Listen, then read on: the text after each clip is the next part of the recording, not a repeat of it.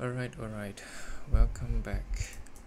So yesterday during the PM session we do have FOMC, right? As you can see, it's a FOMC meeting minutes. That's what the event was called.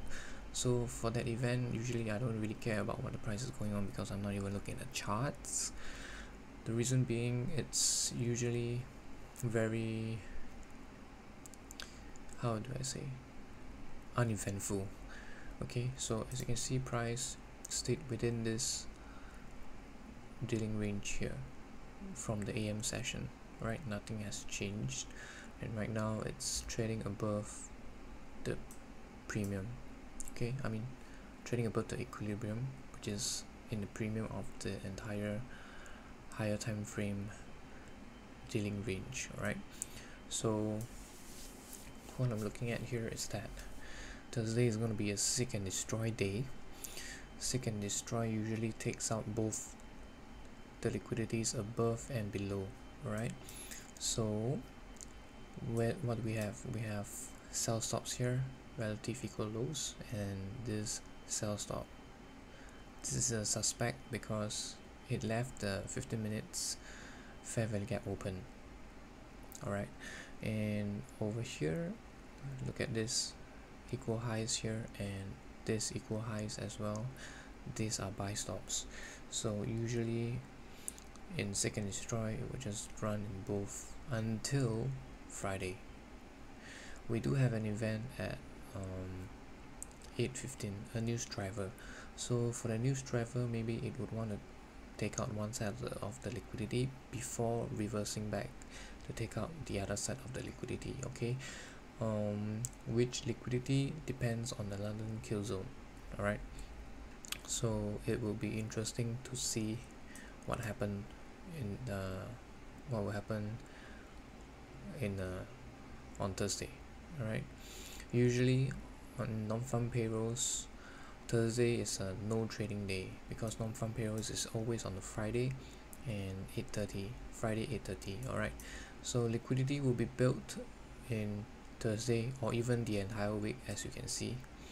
So liquidities will be built, and then on Friday they will run both sides of the liquidity. That's what they always do on non-farm payrolls. Okay, it's always manual intervention, right?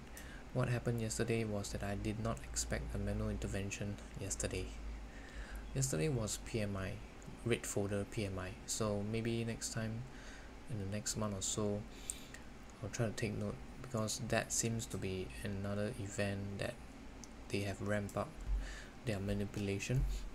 So usually manipulations, you have events like CPI, right now PMI, and non-farm payrolls, and of course FOMC, right? FOMC meeting minutes, right? Interest rates decisions as well, but there's one caveat to that, will be usually for interest rates, algorithms will start running at 3, so which is why I drew out this timeline here, 3. I want to see if there's any significance for that, but right now I don't see any.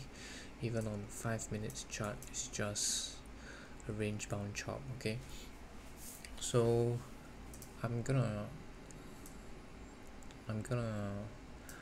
just permanently not trade the FOMC meeting minutes. Alright, but I will definitely look to trade for the interest rate decisions after the announcement, okay, not prior. Okay, so yeah, that's about it. We'll see what happens on London kill zone, and maybe I might come back prior to this, but it depends, right? I'm not free today because I've planned not to trade today. Okay, so if I get a chance, maybe I'll update. If not, it would be after the event, which is after the AM session. Okay, and I think that's about it. Overall draw, I'm still looking up here, right? Non-farm payrolls should make the daily candles clearer.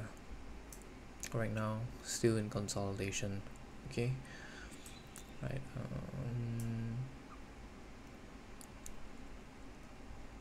Yeah, I think that's about it.